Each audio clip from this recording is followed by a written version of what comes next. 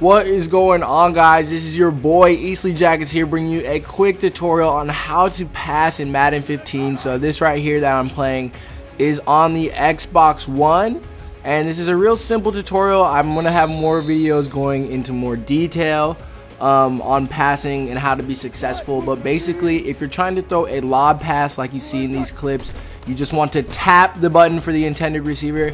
Don't hold it or press it, just tap it, and then you'll throw a lob pass right there. My man Percy Harvin scoring. And if you're trying to throw a bullet pass, then you want to hold down the button for the intended receiver. So just a couple tips that can help you be a little more successful with these passes. Timing is pretty much everything. As you can see here, my boy Russell Wilson picks apart the 49ers, but you have to get that timing right, or else it's a higher chance you'll throw an interception. And on bullet passes, you're more likely to get a completion if you get your receiver coming off the cut or when he's open, because it's really only the split second. And this game is really realistic when it comes to passes.